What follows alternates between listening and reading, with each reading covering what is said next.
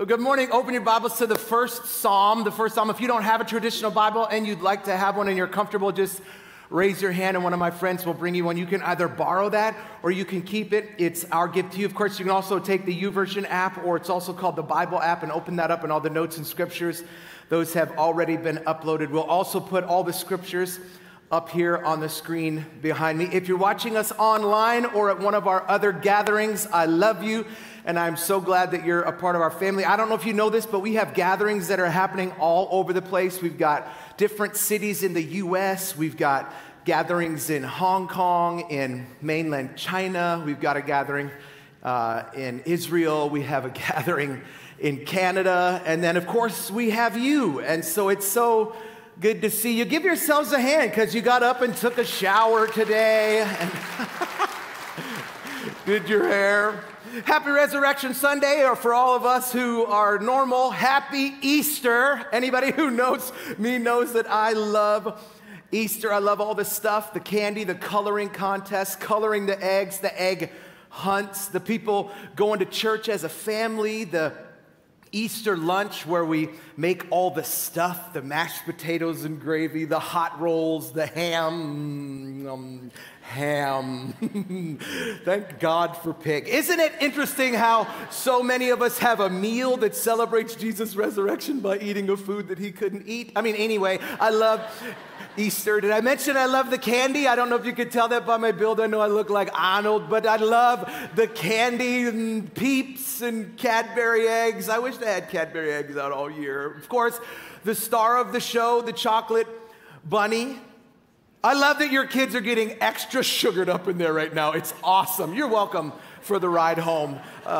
One of my favorite things actually about Easter is making Easter baskets for all of our staff kids. I do it every year, and quite honestly, I get a little bit out of hand with it. I actually go to Walmart and I buy all the candy, and it was fascinating to watch the workers at Walmart watch me, because I did this self-checkout, and the candy was literally looked like I was grocery shopping at Costco. It was like a heaping helping of Southern hospitality. It was just like candy upon candy. And because I was at the self-checkout, I couldn't figure out how to go, hey, I have 17 chocolate bunnies. I had to boop, boop, boop, boop. And the people behind me were like, this is incredible. And their kid was with them. I said, this is what every kid who comes to Life Church on Easter Sunday gets.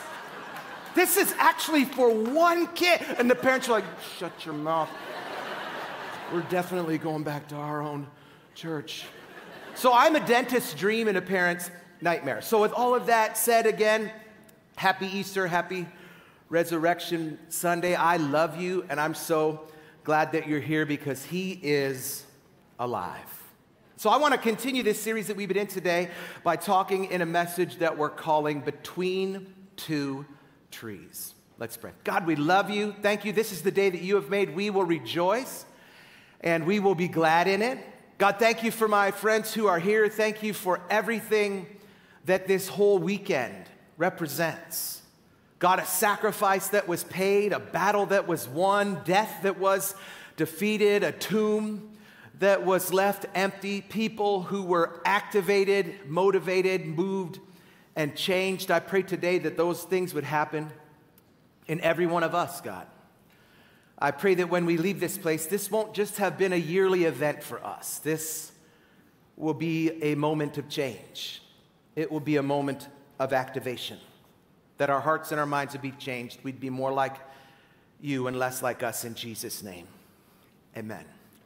I love trees. They're so peaceful to me, whether it's looking at them or listening to them, the sight of them swaying or the sound of a breeze rustling through their leaves. They are a picture of peace to me, whether it's a birch or a poplar, an ash or an elm, an oak tree and all of its grandeur, or the behemoth known as the redwood, which if I could be any tree, it would be a redwood because they get stronger with age.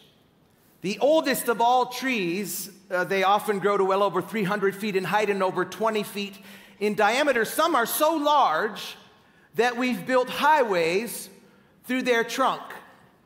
People literally travel from all over the world just so they can see them with their very own eyes. They're naturally resistant to insects, fungi, and fire because they're high in tannin and they don't produce resin or pitch. They can withstand winds of over 90 miles per hour because although shallow, their root system grows over 12 feet out in every direction and intertwines with the root system of the other redwoods around them, literally holding each other up and sharing each other's nutrients. Only redwoods have the strength and the ability to support other redwoods. If you plant a redwood next to an oak and they grow up together, one of those trees will die. If I could be a tree, a redwood is the kind I'd want to be. I have a lot of good memories that are connected to trees. I had a tree in my backyard that was my everything when I was a kid. It was a target for my BB gun. It was my original jungle gym. It had a branch that for years I would jump and try to reach. And when I finally was able to snatch that branch, you couldn't tell me nothing. I would swing on that thing for hours and hours. Tarzan didn't have nothing on me. One day, though, I got tired of just swinging on that branch, and I decided to hang a tire swing from it. I spent the entire day getting it set up, and finally, just as the sun was setting, it was ready. I got in that tire, I pushed off with my feet, and the minute that I pushed off with my feet, that branch, it immediately snapped. It couldn't take my weight and the weight of the tire. You need to be careful the things in your life that you're adding weight to. And with that branch broken, I just decided the next natural progression is that I wanted to build a treehouse. And y'all, it was the most bootleg treehouse of all time. This is what it looked like in my mind. But this is what it really looked like. Trees, I love trees. I always wanted to have one of those little Karate Kid trees that you trim with little tiny mustache scissors.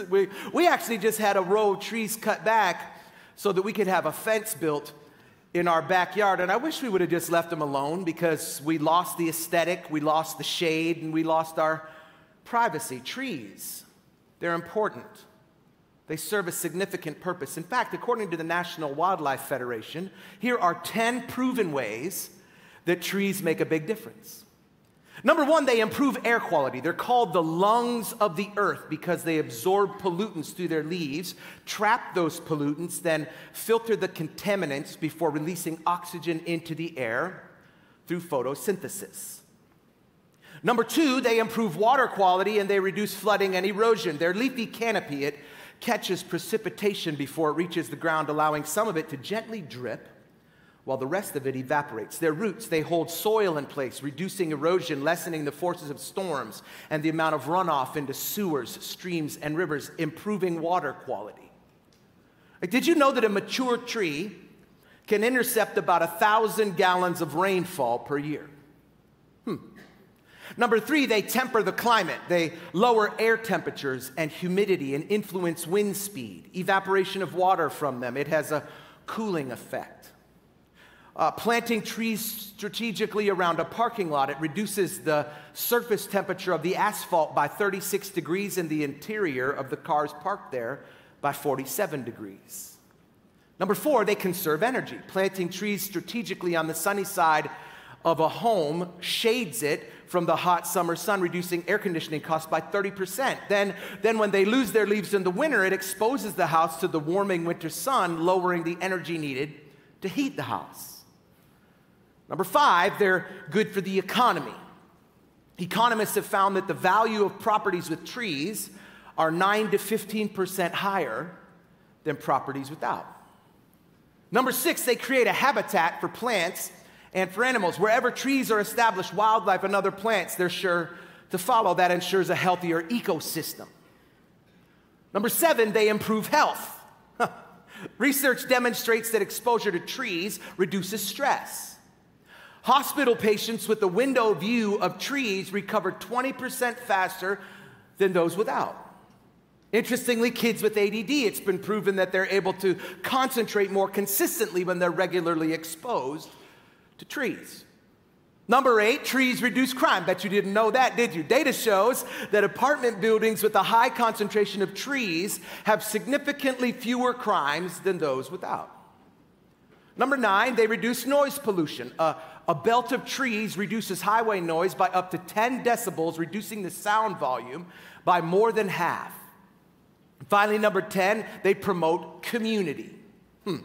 When determining where to invest, land developers look for neighborhoods with active tree planting programs. It projects a pride of ownership and proves as an impetus for other potential community renewal. Trees, they are important.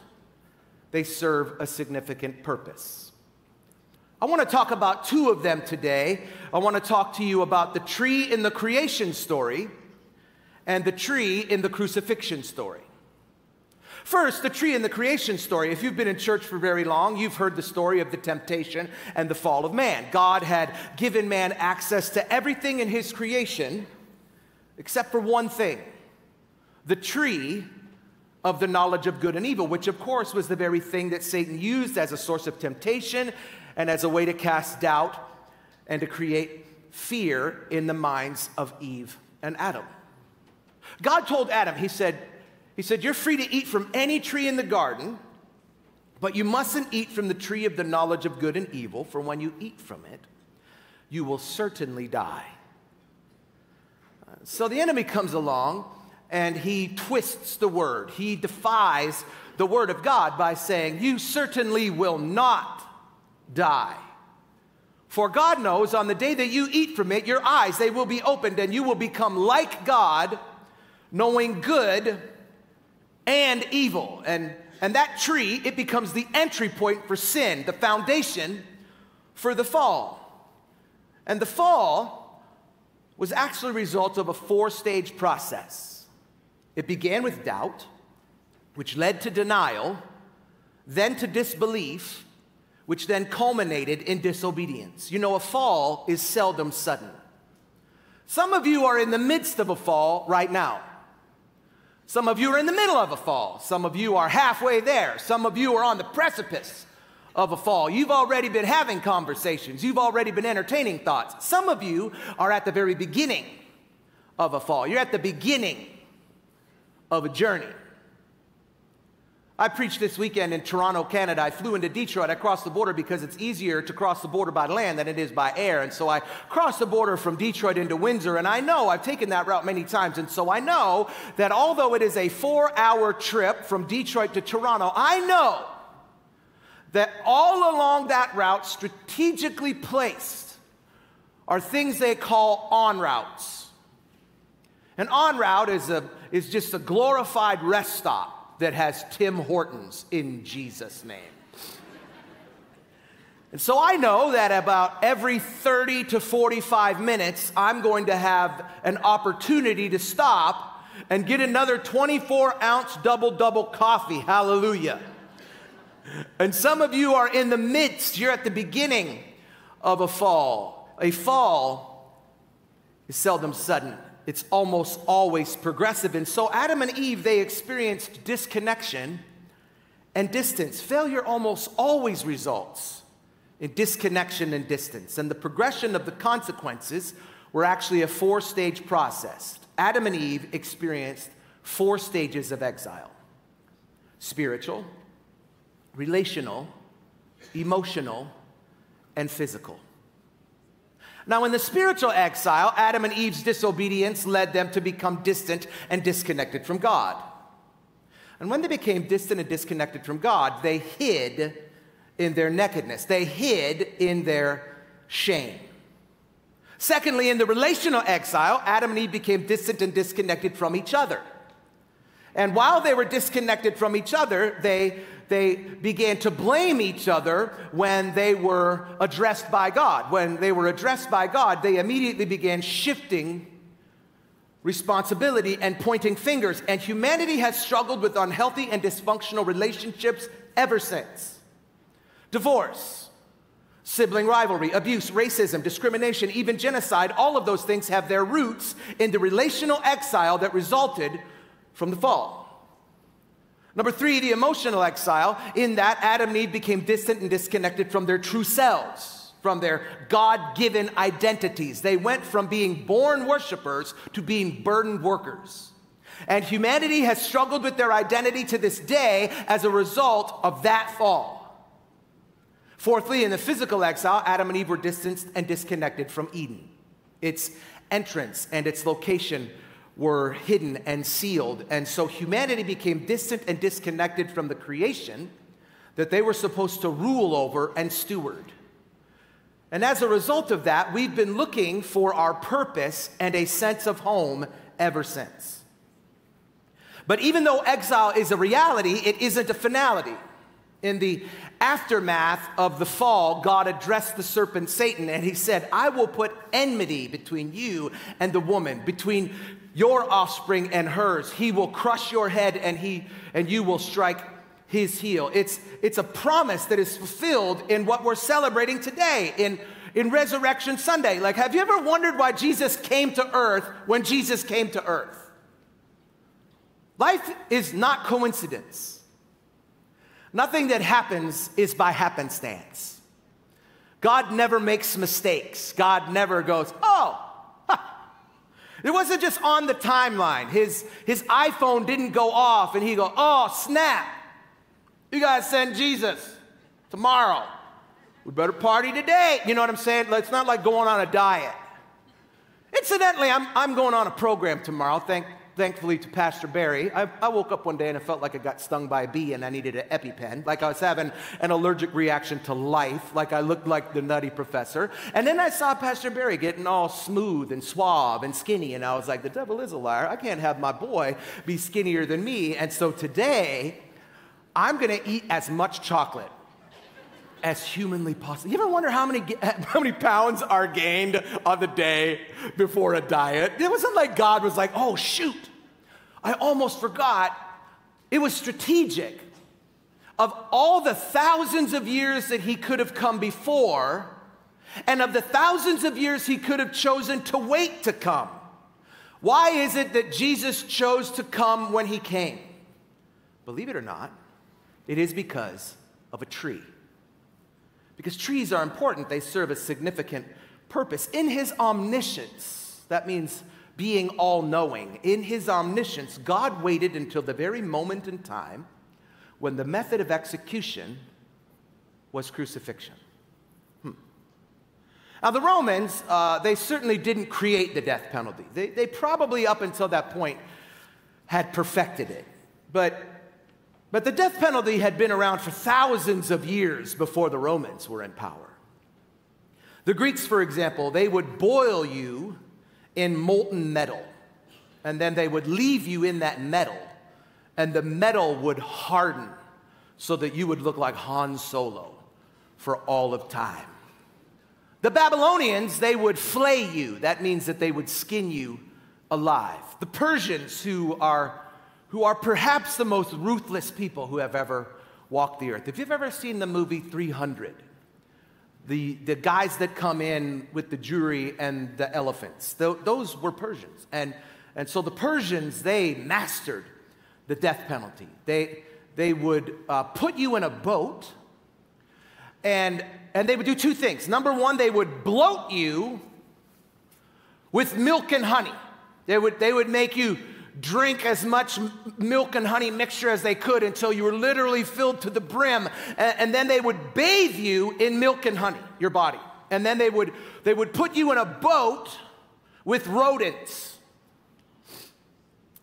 And the rodents would wait until the milk and honey started to come out. You feel me? And so then the rodents would then begin to devour your body from inside the boat. But what was even more ruthless is that they would then take another boat and they would clamp another boat on top of the boat that they had put you in, but they would leave your arms and your legs out of the boat so that flies would be attracted to the milk and the honey on your limbs and slowly devour them. That's some people who thought about some stuff. You know what I'm saying? They didn't just wake up one day and go, you know what we should do? Let's fill them with milk and honey, coat them in milk and honey, put them in a bowl. So they must have had a contest, like the American Idol of killing people. I don't know how they came up with it, if the guy won $1 million or a dream home. I'm not sure, but that is very creative. The Chinese, that they would just cut off one body part at a time, culminating in cutting you off at the waist. The Romans, of course, as you know, they used the method of crucifixion, where they would nail you to a tree, which is why God chose this very moment in time for Jesus to come.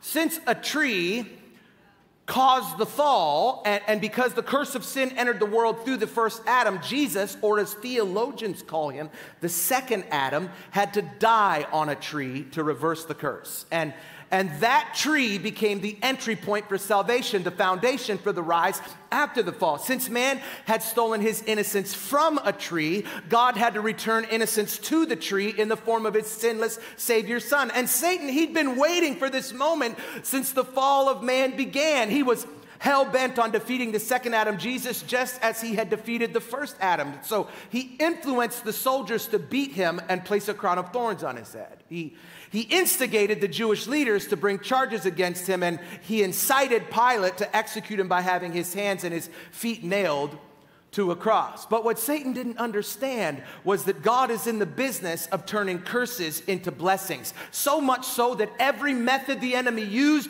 to torture Jesus played right into God's plan for the rise after the fall. In his book, Mysteries of the Messiah, Rabbi Jason Sobel, he lists all of this in detail. He says that Jesus' hands were pierced because since it was hands that had stolen the promise from the tree, hands were required to return the promise to the tree. His side, it was pierced because it was Eve who was the initial entry point of sin, and she was taken from man's side. His feet, they were pierced because the first messianic prophecy is that the seed of the woman would crush the head of the serpent underneath his feet. He had a crown of thorns put on his head because the sign of the curse of sin was that the ground would produce thistles and thorns. And so Jesus literally took the curse of creation on his head to reverse the curse and restore the blessing. He was buried in a garden tomb, because since it all began in a garden, it all had to end in a garden. And in the precise process of his execution, Jesus reversed the 4 stages of exile. He reversed the spiritual exile by returning to the tree the spiritual promise that was removed from the tree. He reversed the relational exile by absorbing and ultimately defeating rejection and betrayal. He reversed the emotional exile by experiencing what he felt like was his father forsaking him, but he did so for our sake. He reversed the physical exile by having his physical body laid in a tomb for 3 days while he took the keys from the enemy by defeating hell, death, and the grave and rising again so that we can have access to eternal life and everlasting forgiveness, all made possible because of Golgotha's tree, because trees, they are important. They serve a significant purpose. And I wonder today if you're living between two. I wonder if you're living between the tree of creation where sin was discovered and the tree of crucifixion where sin was defeated. If you are, you can lay your sins at the feet of the tree of crucifixion. And if you'll do that, you will prosper. The Bible says, blessed is the one who doesn't walk in step with the wicked, who doesn't stand in the way that sinners take, who doesn't sit in the company of mockers, but instead, whose delight is in the law of the Lord and who meditates on it day and night. That person is like a tree planted by streams of water, which yield its fruit in season and whose leaf does not wither. Whatever they do prospers. I wonder if you'll take all of the nonsense, all of the sin, all of the shame, all of the drama that you carried into this place, and you'll lay it at the feet of the tree of crucifixion. I hope you'll do that because this is Resurrection Sunday. And not only is he alive, you can be too. Would you close your eyes all across this place? Resurrection Sunday. He is alive. I remember the day that I gave my life to Jesus. It was monumental. Was the pivot point in my history and my destiny. For me, it was in a football locker room. It was because a coach had read John 3:16. For you, it's Resurrection Sunday 2022. You came because you wanted peace in your home. You came because your mama asked you to, or because your auntie asked you to. You came because you wanted your wife to get off your case. But something happened today. There's somebody in here that something happened today. Something happened before a sermon was preached, before a song was sung, before a coffee cup was poured. For someone, you drove into this parking lot and something captured you. You felt something inside of you and it confused you. It felt like it was just emotion. You felt like maybe you were just moved by the moment. But what you need to understand is that where the Spirit of the Lord is, there is freedom. You felt the power of the Holy Spirit, who was promised to come and bring us hope.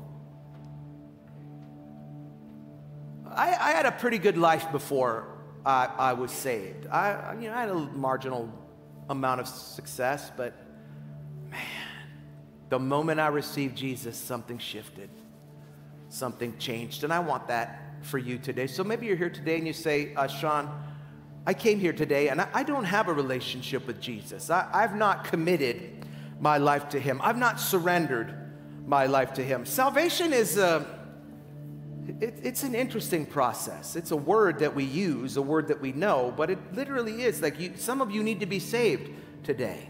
Saved from yourselves, saved from your habits, saved from the words that you say and the actions, saved from the websites. And so today I'm going to give you opportunity to do that. You say, how am I saved? You receive Jesus as your hope. You subscribe to the fact that everything that you're doing wrong can be forgiven. It can be changed. It can be left in this room today and you can begin again. You say, well, how do you do that? Well, the Bible says that you have to do two things to be saved. You have to confess and you have to profess. You have to confess that you are a sinner. Being a sinner just means that you're wrong. You have to admit that your life is wrong, but you want to make it right. So you profess that Jesus can change you. So if you're here today and your life is wrong, but you believe that Jesus can change that, we're going to give you an opportunity to receive Him as your Lord and Savior. And here's how we're going to do that. In just a moment, with every head bowed, every eye closed, I'm going to ask for people to do two things. First is, in just a moment, I'm going to ask for people who say, Shawn, I want to receive Jesus, to raise their hand and make eye contact with me. Once you made eye contact with me, you can put your hand down. That's your act of confession, admitting that you are a sinner, that your life is wrong. Secondly, I'm going to ask everyone in this room to repeat a prayer after me. And if you repeat the prayer and you mean it in your heart, the Bible says that you will be saved. And so if you're here today and you say, Shawn, I don't have a relationship with Jesus, but I would like to before I leave this place with nobody looking around, would you raise your hand and make eye contact with me today? Thanks. Thank you. Thanks. Thank you. Thanks. Thank you. Thanks. Thanks. Thanks. Thanks. Thanks. Thanks. Thanks. Thanks. Thank you. Thank you. Thank you. Thanks. Did I miss anybody? Thanks. Going once, going twice. Okay, I'm going to ask everybody in here to repeat these words after me. Say, Jesus, I've got sin in my life, but I don't want it anymore. Please take it. Please forgive it. Please change me. Make me different. Make me new. Be my Lord and be my Savior in Jesus' name. Amen. Will you guys give a hand to everybody who made that decision today? Come on, man. That's why we're here. If you're online or at one of our other gatherings and you made that decision, will you please reach out to us and let us know that you did that? It is the greatest decision that you'll ever make in your life. If you did that and you're here in this building, you can either take the card that's in the seat back in front of you that says hello across the top, tear off the bottom portion, fill in whatever information you're okay with us having. Check the box that's highlighted in yellow. It says, I'm choosing to follow Jesus. And you can put it in the black buckets when they come around here in just a minute. Or if you're not comfortable with that, you can scan the QR code on the seat back in front of you or this ginormous QR code that is on the screen, and we'll give you the opportunity to connect with us. I'm so excited for the journey that you are about to begin. I'm going to ask you to close your eyes one more time before we receive the Lord's tithes and your offering. I wonder if you're here, it's Easter Sunday, and maybe you haven't been here in a minute.